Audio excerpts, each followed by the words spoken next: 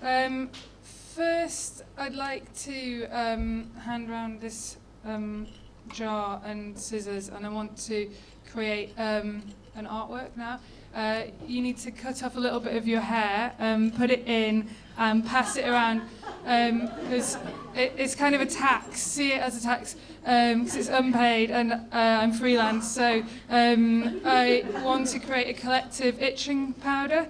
I don't know what I'm going to use it for, but I might, I can't promise I won't clone you at a later date to have as my own personal fan club. So today I'm going to talk to you about an art residency that I did in the Stratford Centre, which I don't know if any of you know it, but it's a shopping centre. Where are the buttons? On there. Oh. So it is that centre. It's opposite Westfield in the Olympic Park, and I did an unauthorised art residency there last summer, so I was very lucky to do that. So I'm going to tell you about that, but first I want to introduce my work so you get a sense of who I am. So I like to intervene in capitalism in quite direct, personal, small ways as a way of trying to transform it and maybe reinvigorate it, because I feel like it's got quite advanced and that I preferred it when there was more competition, because that's sort of what capitalism is about, isn't it? Competition, but the monopoly effect has sort of decreased that freedom that maybe it once gave us. And I hung around a lot of shopping centres when I was a teenager in West Yorkshire, and I'm quite fond of the concrete ones, the ones where spontaneous anarchic things happen, where antisocial behaviour is encouraged. So this is a piece of work that I do quite regularly. I've been doing it for 10 years, and I go to a market, often it's Ridley Road Market in Dalston, and I go to an African food stall or an Asian food stall, and I buy the most unfamiliar vegetable that I can find, and then I don't know what this one is, but that's one of them, and then I smuggle it into a Tesco's or an Asda or Morrison's with the rest of my shopping, just as a kind of alibi, and then I attempt to buy it with the rest of my shopping.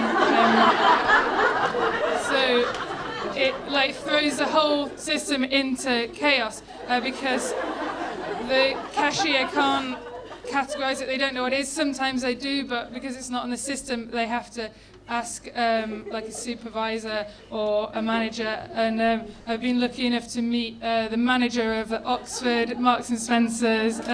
If that gets right to the top, if you do it in there, I'd encourage you all to start doing it, because it's difficult to try to overthrow capitalism on my own. I'm not necessarily trying to, I'm just questioning. I can't really promise any other alternative that would be better. I did have this idea called aristocratic Marxism, which would be you divide yourselves into two, and then half of you work as peasant farmers for half the week, and half of you are aristocrats, and then you swap for the second half of the week. So just ways of creating equality that are maybe a bit more compartmentalised rather than kind of sharing the wealth in a literal way you might imagine. This is another piece that I've been doing for about a year. I often walk through Mayfair, and I'm very conscious of who owns the land beneath our feet, who owns London. And the Duke of Westminster, that's Gerald Cavendish Grosvenor, he lives in a big mansion in Chester in the north, and he owns Mayfair. And so what I like to do is collect the surface of Mayfair and then post it to him at his residence. So if people could help me by doing that as well, his address is there. And because for him it's just an asset on an Excel spreadsheet, and he doesn't get to enjoy the sensory pleasure of being in a real place. And I imagine his feet aren't really on the ground, and so I've literally allowed him to keep his feet on the ground. So who owns the land beneath our feet right now? That would be this guy. What's his name? Barry Sternlicht, and he's the CEO of Starwood Property, and you can see he's very happy because he's learnt he's learnt these laws of marketing that I've started to become quite interested in, and I thought that if I became more knowledgeable about marketing, I would be able to have like the tools to maybe transform like the system in new ways, and if that failed, then I could maybe get like a fairly well-paid job in marketing. So I've been interested in marketing for a while. I'm going to try and adopt one of these smiles. You can see that Barry has quite a diverse array of emotions in these images, all of which communicate value. And marketing is about communicating value. So I started to do more research into marketing, and you can imagine my delight when the Westfield Centre, not Stratford Centre, the Westfield Centre, the shiny beacon of wealth and regeneration, a curator who was doing a kind of pop-up art show there emailed me and asked if I wanted to do a residency in the Westfield Centre, an art residency as part of his show. And so I thought, this is brilliant, because I really need to learn about marketing, and I can learn because that's like the place for marketing. But I thought, like, being a little bit more consumer, sort of commercial orientated at that point, I thought I'll ask whether there is a fee for that, because it is a multinational corporation, and so I emailed and said, will there be a fee? And they emailed back and said, we'll look into it. So I didn't really hear from them after that, and I realised that we'll look into it is actually marketing speak for no. I like the way that it evoked this imagery of a crystal ball that they were literally looking into. They weren't accountable for the decision because it was somehow written in the stars. So I was a bit annoyed with Westfield anyway, because I'm from Bradford in West Yorkshire, and it's like, to be honest, it's not worth going to see Bradford. It's struggling because of Leeds, but Westfield decided 8 years ago that they were going to build a Westfield in Bradford, but then they realised that that was a really bad idea because no one had any money and no one would go there. So they pulled out and they left this, which has become affectionately known as the Bradford Hole.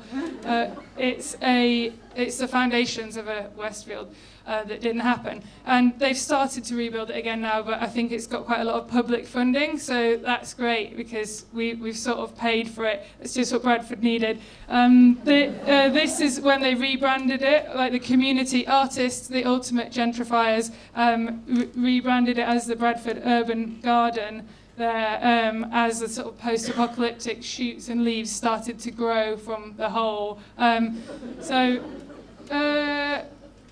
This is the Stratford Centre. I was so annoyed with the Westfield Centre that I stormed out, and I noticed over the road there was the Stratford Centre, the opposite, the kind of David to the Goliath, and it was thriving against all the odds, and I wondered how could that be? And I thought, well, if I want to learn about marketing, then it's much better to learn about marketing somewhere where it's thriving against all the odds, rather than somewhere where it actually stocks products that people might want that are already flying off the shelves. So that's the Stratford Centre through the ages. That's the most recent one, which has got this kind of scales, a sculpture to kind of slightly hide it. I think it was part of the Olympic effort.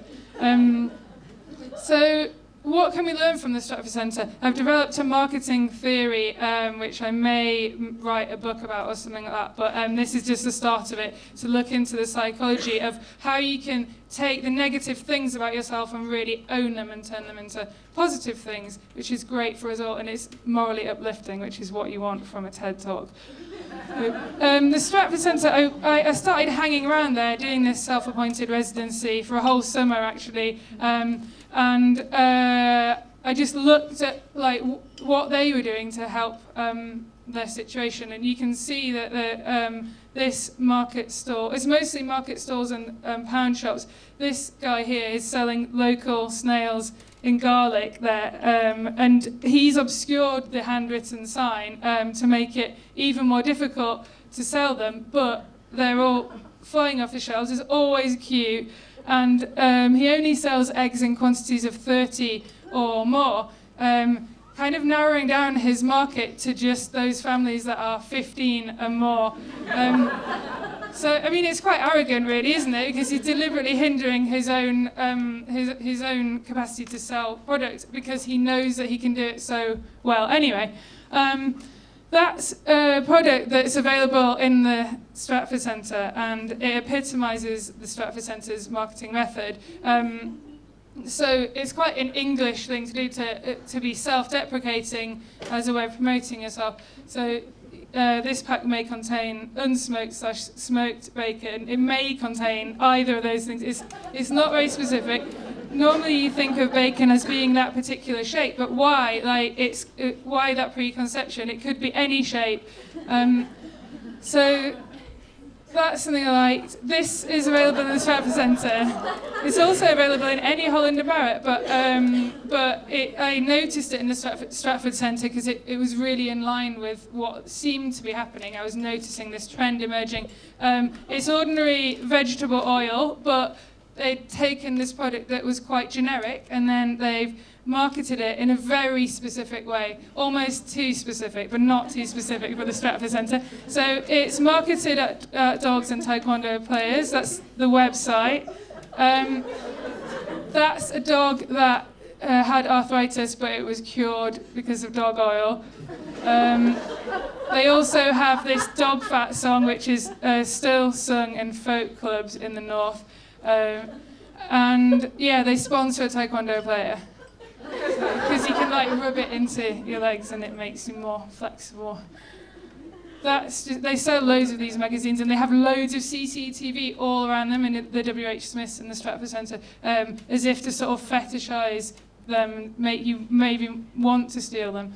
This is a shop called Mystical Head Shop. It's just in the back corner of the Stratford Centre, because the Stratford Centre, of course, is just a glorified zebra crossing. If you look on Wikipedia, it says that around 21 million visitors pass through the Stratford Centre every year, but it says pass through because it then acknowledges that most of them use it as a thoroughfare between like the station and the other bit of Stratford. So it's this zebra crossing adorned with all these pound shops and things. And at the back there's Mystical Head Shop, one word, not sure why, but it's the Stratford Centre. So it sells everything in the world, but what it lacks in targeting like products, it makes up for in like the target audience, the consumer that it's selected. So if you look at all the products there, they have a price tag which is usually bigger than the product itself.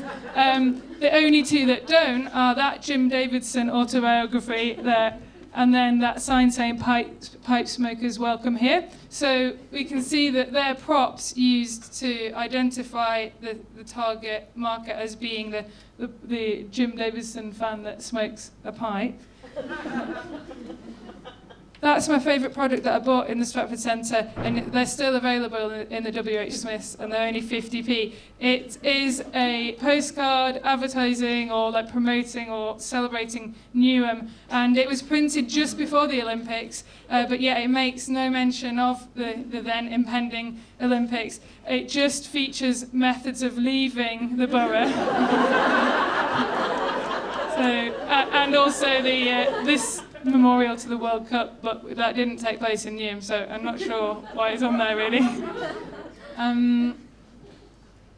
Right, so you can watch this in your own time, but it's if you search on YouTube Stratford Centre After Dark, most of you probably know that like it becomes a kind of underground skate park and break dancing arena after dark, and it's because the Stratford Centre encourages sort of youth sport and things that and loitering and like teenage things that normally a shopping centre might discourage through the use of something like one of those mosquito things, you know, that emits a high-pitched sound that only young people can hear.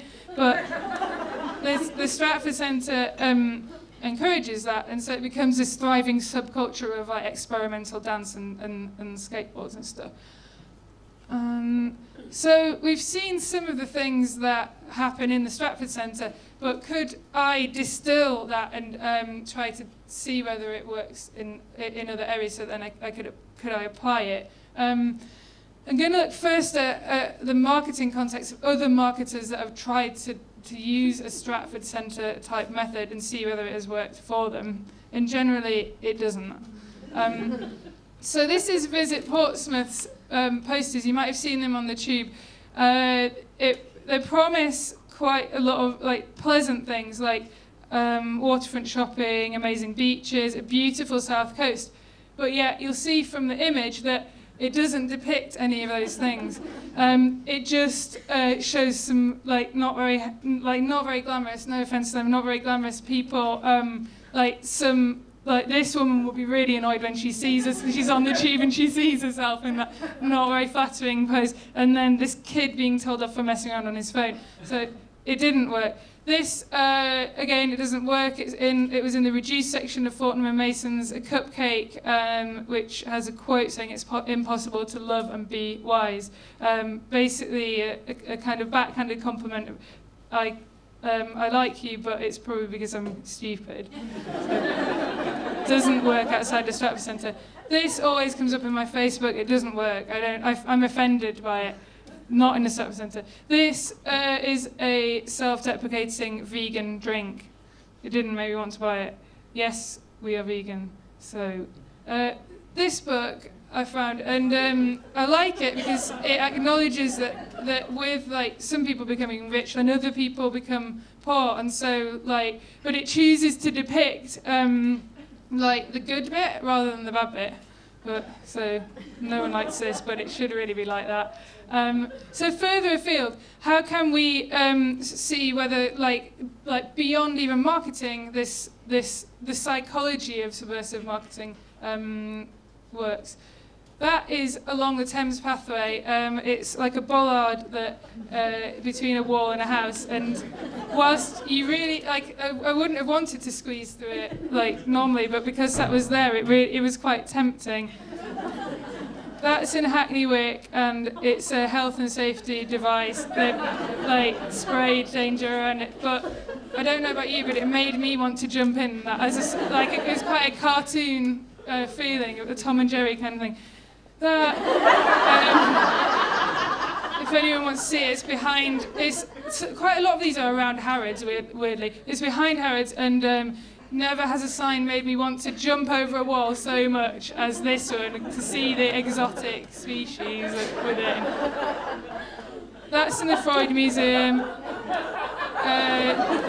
Yeah, I really wanted to sit on that couch. And this is a disguise for, it's in Surrey Quays. It's a disguise for their satellite dish because he didn't want to brag about how big it is, but clearly it makes it even more obvious. This isn't really relevant to this talk, but I just wanted to show you that some boys near my house are filling up all their windows with beer cans, which is really cool. I'm impressed.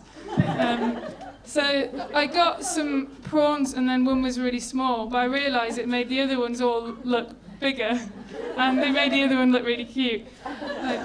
That's in Warren Street Station, and years of drudgery of commuters' feet have created this logo, which is a logo I propose maybe to replace the Stratford Centre logo. It's quite nice. It's the essence of human drudgery. But that's a potato I had the other day, and its imperfection resembled a smiley face, which made me like it more. That was by Harrods. Normally the car would have been not very noticeable, but because they'd parked it next to those rubbish bins, then it made it a lot more noticeable. So obviously when a method like this is proved to be successful, it could be used by other institutions and companies they could capitalise off this technique. And so the Westfield Centre has started to do something similar. This is the Westfield Kardashian Crush. They're creating crushes kind of locusts descend when Justin Bieber or the Kardashians arrive, and it's not really about the celebrities. They're using them as a sort of bait to create an unpleasant, possibly dangerous situation, possibly trying to use the Stratford Centre's love of the unpleasant to create something positive, although I don't see that it's really working there. So this is the last slide. I just want to thank Andrew Norton, who's the manager of the Stratford Centre, for helping me to start. I don't know where it will lead, but to helping me to sort of see marketing in a new way. Here he's pictured with a local man, and he was in the Newham Recorder. It said that like local man wins a bike to celebrate the Tour de France passing through the borough. But clearly, from the expression on the man's face, you can see that actually it was just a local criminal had attempted to steal the bike. And Andrew Norton, being a subversive marketer that he is, ran into Clinton's cards, got that rosette, stuck it on there, took a photo, sent it into the Newham Recorder. So thank you, Andrew Norton. Thank you.